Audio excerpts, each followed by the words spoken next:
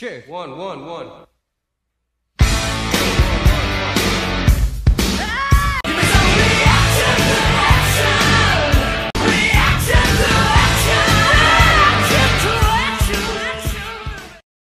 Hey Vik fans, Berserker88 here.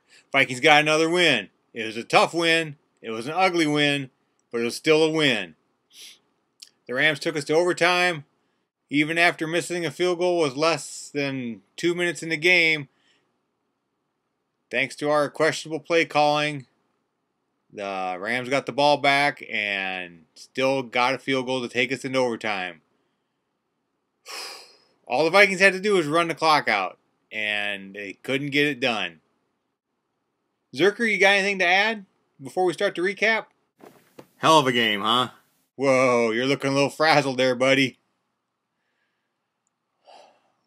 I think we all kind of feeling that way. We'll talk about that later. Let's get talking about the game now. Rams' first series, they attempted a pass play on first down, and on second down, they gave it to Gurley. Gurley man. He was stuffed by Barr and Joseph, followed by another incomplete pass. It was a 3 and out. Good job, defense. Defense. Vikings get the ball at the St. Louis 46 after a punt of 25 yards, thanks to the wind. The Vikings move the ball with a nice catch from Wright on a 3rd and 10 for 12 yards. But the drive stalls when Teddy throws what should have been a pick, but the Rams dropped it.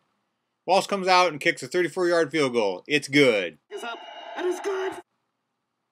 0-3 Vikings. The Vikings D forces a punt after 4 plays. On the second possession, the Minnesota Vikings start at their 20-yard line.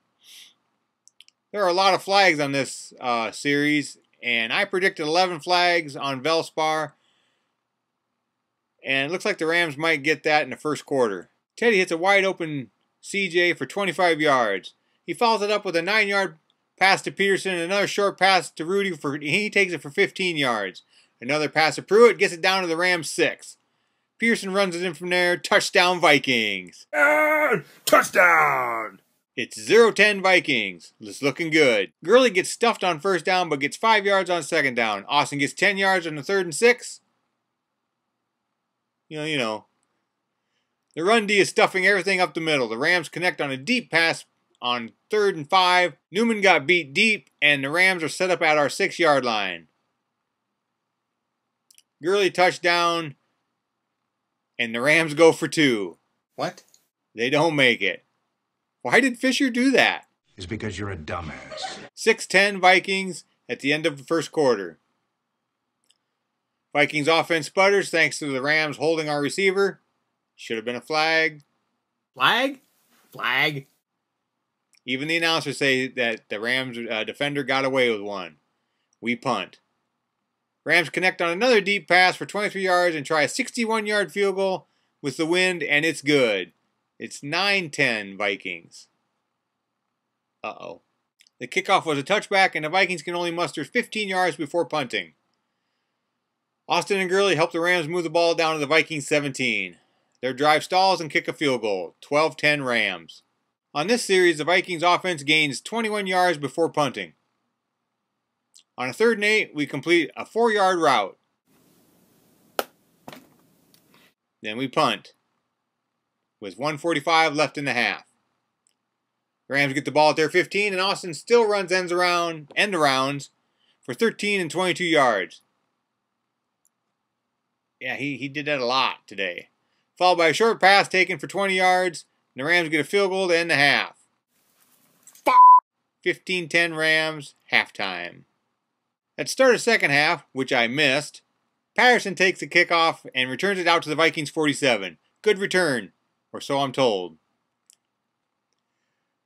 Teddy connects with Rudy for 15 and then throws an interception in the end zone, which I also missed. Damn it.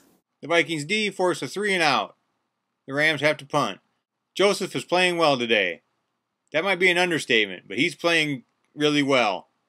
He's doing his best McKinney on a boat impersonation on all the running plays. Is that football related? He's eating up everything in sight. Fine. Pearson and Diggs takes it down to the Rams 15, where McKinnon takes it to the 6 on a pass play from Teddy. Then Teddy scrambles in for a touchdown. Yes! And we go for 2. 2-point conversion is also Teddy's, and it's good. 15-18 Vikes. Now, I can understand why we went for 2. The other one, the Vikings D force another 3 and out, but we lose Newman in the process. Waynes comes in to replace him, and the Rams punt.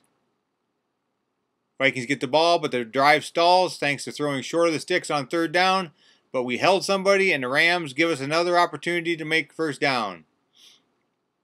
Not sure why they did that. Well, because of the wind, but anyway. Next play, Teddy is hit after he tries to throw it deep. He is hit low, and he is hit late. There is no flag. Flag? And we punt. Rams ball on their 20. Gurley gets a yard on 1st down. He has 13 carries for 34 yards so far. Girly man. Rams receiver drops a deep pass, but Joseph gets flagged for roughing. D forces a 3 and out after the penalty. Rams punt. 2 plays later, the quarter ends. 15-18 Vikings. 4th play into the 4th quarter, and the St. Louis player tries to take Teddy's head off with his shoulder while Teddy is sliding. It looked like a cheap shot. Coach Z thinks it was a cheap shot. He's not happy at all. Teddy is taken out of the game. Hill comes in and we punt. I think we should punt on 1st down if we have Hill as our quarterback and Peterson fumbles the ball 2 times in a row. I think punting on 1st down might be our best option. Get our defense back on the field. The Rams and Vikings exchange possessions down to the 5-minute mark. Hill is so bad that it's Peterson's job to try to win this. But we seem to pass at the wrong time, or we try to pass at the wrong time, and we just kill our own drives. Rams take the ball at their 35 with 5 minutes left, and Gurley starts to gain some yards. He gets the ball to the Minnesota 30-yard line. Rams try a field goal with 1:45 left, and they miss it. Big sigh of relief. Vikings take over with 1:45 left in the game, or right around there. On the first play, they roll Hill out, and he is sacked for a negative 11 yards. Why? Why did we try that play with a backup quarterback? Well, that... After Teddy went down, Peterson ran 6 times for 32 yards. And yet we try to roll this guy out, and all we need to do is run the clock. That's all we need to do is run that clock out. And now we're 2nd and forever, and 3rd and forever, and we punt. And of course the Rams move the ball into field goal range, and it's good. 18-18. Overtime. Vikings win the coin toss, and they take the wind. They let the Rams have the ball first, and they choose which side they're defending. Here's what the Rams do with their plays in overtime. 1st down, Gurley goes for -6.